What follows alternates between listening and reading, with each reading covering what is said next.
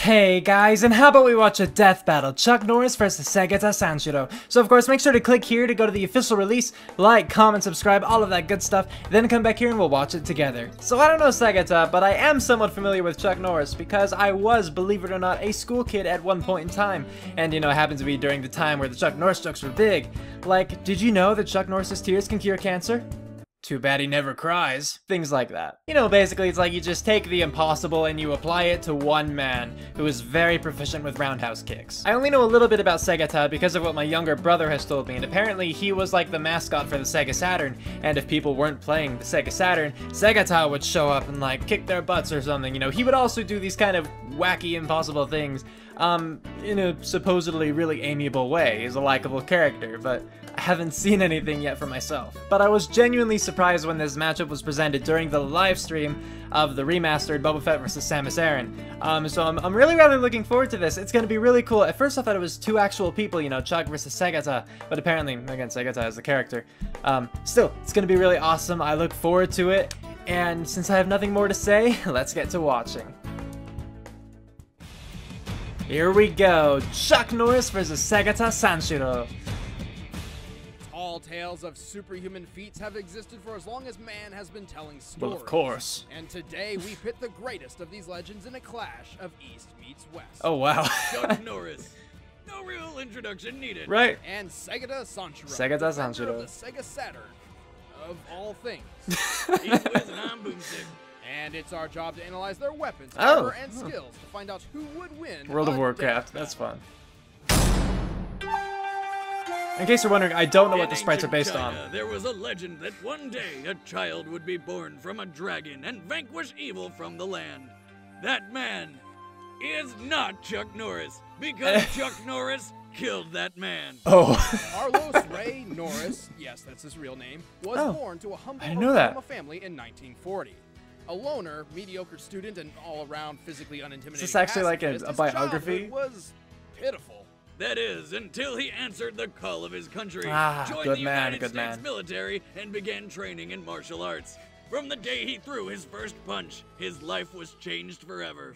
Turns out Chuck is unnaturally gifted in the ways of violence. Oh. After his military career, he wandered America for 10 years battling in martial arts competitions. Really? He racked up 183 victories, held the professional middleweight karate championship title for 6 years, and became the first Westerner in the history of Taekwondo to earn the 8th degree black belt. Wow. But he didn't I didn't stop know that was a there. thing. Chuck achieved black belt status in 5 additional disciplines: Heng Sudo, Karate, Brazilian Jiu-Jitsu, Judo, and even one he created, What? Kwando.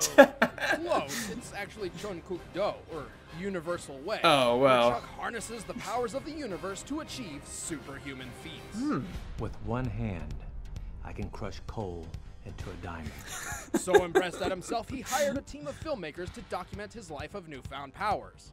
Some of these real-life accounts include the Delta Force, Walker Texas Ranger, and Chuck Norris Karate Commandos, just to name a few. Animation. According to these archives, They're still gonna Chuck claim can it, though. kick a man so hard that he does 6 backflips, fire more bullets from a machine gun than it can actually hold without reloading, and even transform into fucking animals. Whoa. I like that they're mixing the fiction with, you know, reality. Why doesn't he do that more often? Because the most dangerous animal in the world Is Chuck Norris. Chuck Norris. Chuck has taken his already unprecedented abilities even further through over 35 years of intense training on his secret weapon, the Total Gym. He even had to create his own pants with a secret gusset to keep them from exploding off his body due to his sheer kicking power. He calls them Chuck Norris Action Action Jeans. Jeans. Naturally, powers like these have spawned hundreds, no thousands of myths describing what Chuck Norris is capable of, making it very difficult to separate fact from fiction. That is, until Chuck released a book officially chronicling 101 of his favorite feats. Fact number Wow. 67.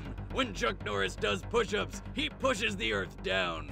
Fact number 95. Chuck Norris is so fast he can run around the world and punch himself in the back of the head. Fact Whoa. number 80. According to Einstein's theory of relativity, Chuck Norris can roundhouse kick you yesterday. Fact number 71. Scientists have estimated that the energy given off by the Big Bang was roughly equivalent to 1 CNRK.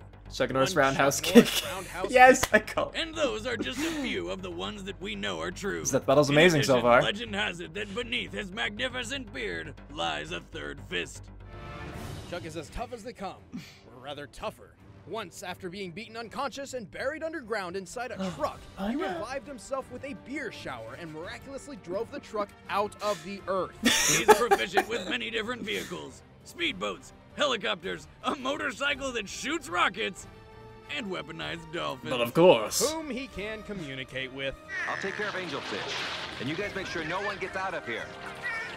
He also I didn't has know a that keen that sense show of was a thing at awareness all. and is ready for anything, even a giant alligator parachuting in through a window. He also put together a team of heroes and saved the world on multiple occasions.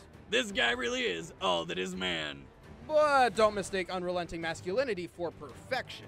Despite Why not? his impressive martial arts record, he's still suffered a total of 10 losses. And that's not to mention his massive amount of chest hair. Although infinite and a source of power, it makes him easily grabbable, and even once aided in his own, death at the hands of Bruce Lee. Oh no. Luckily for Chuck, death itself fears him, so he just kind of kept going. Oh. In all our years of research, That makes sense, we've yeah. never found an opponent worthy enough to take on the roundhouse kicking, beard punching Until- Texas Ranger. Until now. Yes. I heard another rumor that you were bitten by a king cobra. Yeah, I was. But after 5 days of agonizing pain, the cobra died. Yep, that's Chuck Norris. I'm enjoying this one. Japanese folklore hosts a plethora of Oh, horrifying it's a big tales. skeleton. Raiden, the god of thunder, devours the stomachs of children.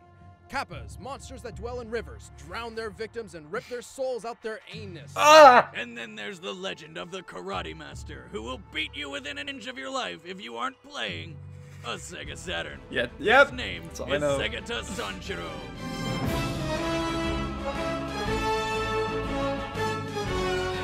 Men. Women. Segata Sanshiro. Children. Santa. Nobody is safe from Segata's wrath. In 1997, Sega's latest console, the Sega Saturn, was failing. Oh, Nintendo no. was dominating the market, and things seemed bleak for this once great video game titan.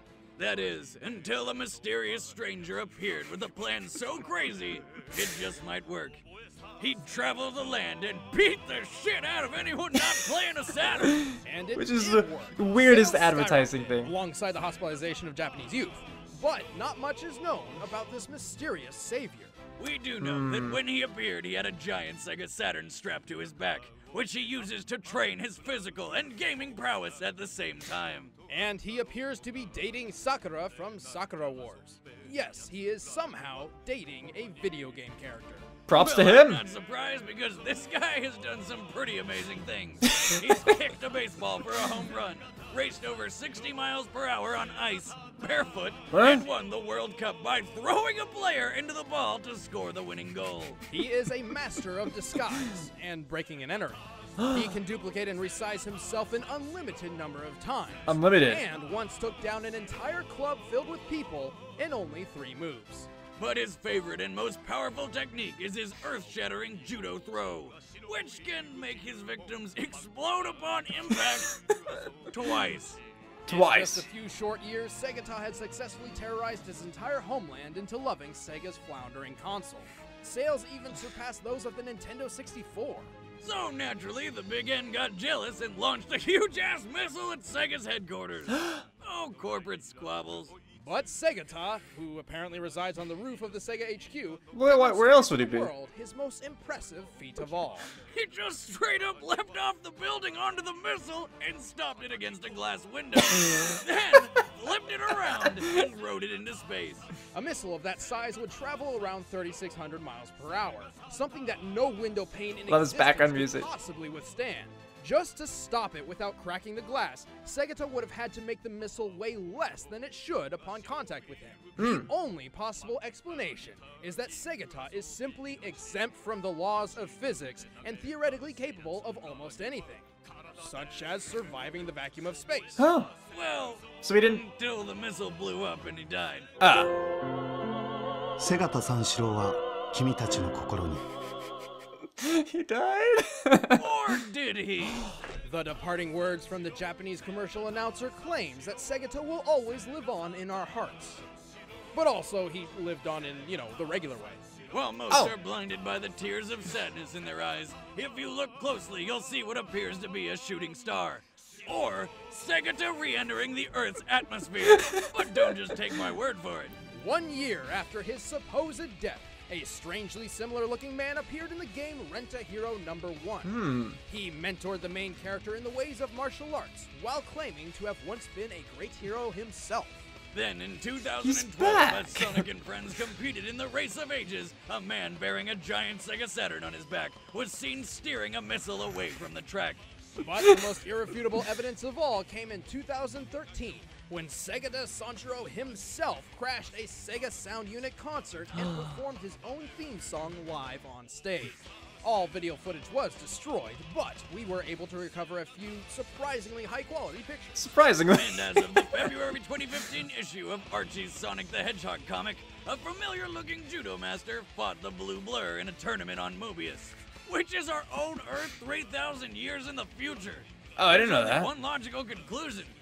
Segata's not only alive, he's immortal. Yeah. Death may not be able to conquer Segata, but he in turn has difficulties against the death of others, specifically club zombies. And ultimately, while he successfully revived the Saturn, his skills were not enough to keep Sega on top forever. Perhaps the reason he remains shadowed in anonymity is that he is biding his time, waiting for the right moment to step into the light and rescue Sega yet again. God knows they need him now more than ever. Regardless, it's safe to say that all should heed Segata's parting words. Or else. Gotcha. All right. Ready to pause it now. All right, the combatants are set. Let's end this debate once and for all. It's time for a death battle! And pause. Right. I don't think I'm going to be talking about this for too long, because right now I'm thinking that Segata has this one. Chuck Norris is incredible. Incroyable. That was really bad French, I think. But I don't know why. But I don't think Segata is just, he's Segata Sanshiro, that's what comes to my mind, just with the multiple, like the clones, he can multiply himself like infinitely apparently. He's immortal, he lived 3,000 years in the future after surviving a missile explosion while in space and then surviving re-entry and impact, I'm sure Chuck Norris can pull off amazing things, but it seems like, with what I recall them telling me, Segata has survived impossible things, whereas Chuck Norris was more, like the King Cobra thing, he survived that, and it's pretty much impossible, but not entirely. It's extraordinary. I wouldn't say it's impossible. So I'm really excited to see this fight. I think the Segata has this one. I could keep going back and forth between their feats, but with how just out of the world their feats are, it seems like it'd kind of be pointless. I know I'm going to be satisfied either way with who wins, but I'm thinking Sanshiro's going to win this one. I put him on backwards. So, with that, play. This is going to be fun. We'll return to Delta Force right after these messages. I still love you, Chuck, by the way. I think you're going to lose, but I love you.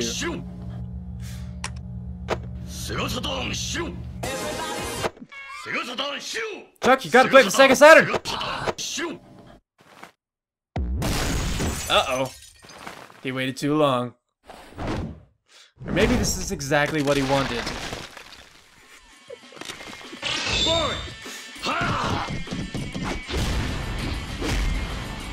I want to see the Earth explode or something.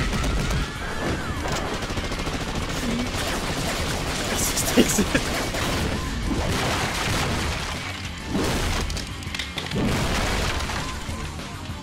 If you come back in here, I'm gonna hit you with so many rights, you're gonna beg for a lap.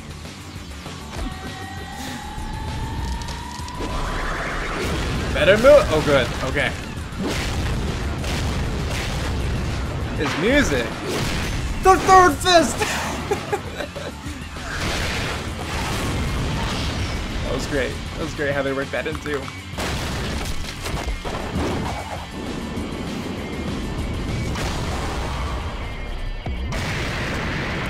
There goes that.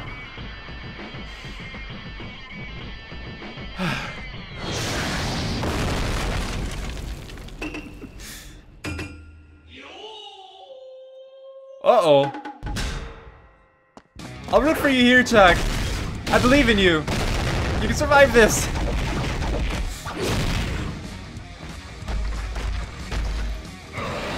Hey, he's giant.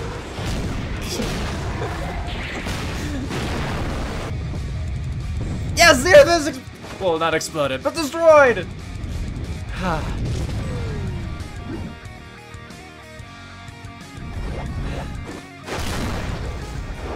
Is he gonna put it back together?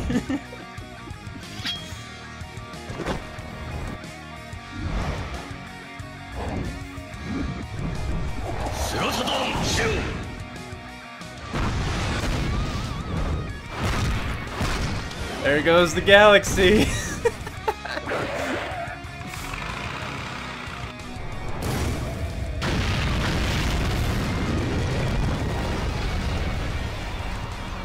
Yep.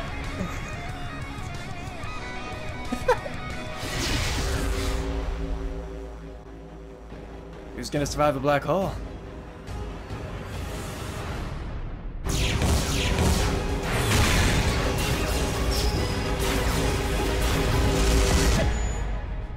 All the other death battles. What? Apocalyptic! Holy shit, that was awesome. But who won? I don't know. Were they evenly I think matched? they're still going. Our instruments just can't pick them up anymore. I believe they might have ripped a hole in space-time. That's what it looked they've like. either traveled to another dimension or completely destroyed their plane of existence. Well. Or both. Well, God have mercy on wherever they ended up. I guess this one just kinda spaced out. Next time on that was much Death better Battle. than just Segata winning. That was a fantastic ending. I didn't even think that they could both win. I forget that draws are actually a thing sometimes. Oh, it's you!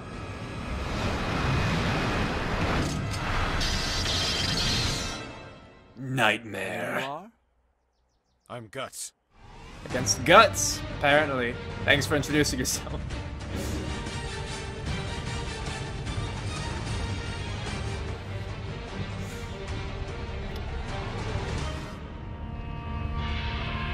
Okay, yeah, I thought Nightmare was from Soul Calibur. I didn't know the other one at all. So If you guys enjoyed the episode, I mean, come on, how could you not? You Please had to. like, share with your friends, and subscribe. And if you want to know about more weird characters, check out our latest Who Is, all about the Green Lantern. you should go check it And out. Don't forget to register for You can Screw click Next both the Convention annotations. SGC right now. Go to sgconvention.com and pre-register for the biggest gaming party ever. We'll be there. Thank you for watching. Alright, making sure that's it.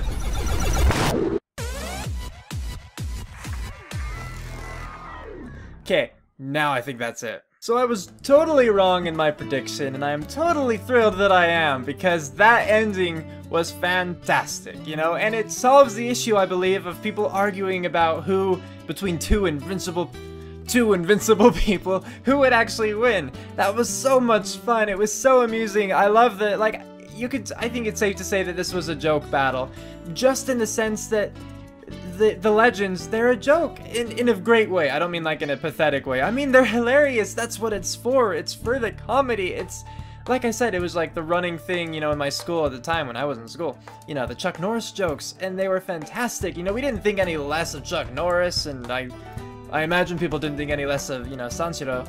And it was, they made this a lot of fun. I love the fact that they were able to, like, you know, keep a straight face, so to speak, while doing all of this. That they were able to actually present, you know, like, both fact and fiction and just kind of blend it in this, like, super awesome way. The animation I thought was fantastic. Like, I often say that, you know, 2D and 3D, one is not better than the other, but typically I do enjoy the 3D animation more, but this one was so good! You know, both in how fluid it was and just in how creative it was. I loved it. It was really nice. I'm definitely gonna be looking up some of Segata Sanshiro's, like, commercials now, and I'm gonna enjoy myself. I know I am. I mean, that kind of just sums it all up. I thought this was really funny, a really well-made death battle. I love the humor in it, and just, again, the whole straight-facedness. It was great. So Wiz and Boomstick did a great job. Zach, I believe, he did a fantastic job, I believe, with this animation. I don't know how much of it is scripted, like how much they tell, you know, Ben and Chad, how much they tell the animator to do, or whether they just say, we're going for this kind of thing, see what you can come up with. But either way, it was really enjoyable to watch. It was a very fun death battle, and I hope that you guys enjoyed it too. So feel free to tell me what you thought in the comments, but remember to be nice, be respectful. I'm fine with everyone having their own opinions, but we don't want to be hostile about it. So just, you know, comment, but be cool. And with all that, thanks for watching! I hope you enjoyed that. If you did, of course, feel free to like, comment, and if you're new, even subscribe. It means a lot, it really helps me out, and I would love to have you guys. So, tune in next time for my next video, and until then, take care. Cue outro, go!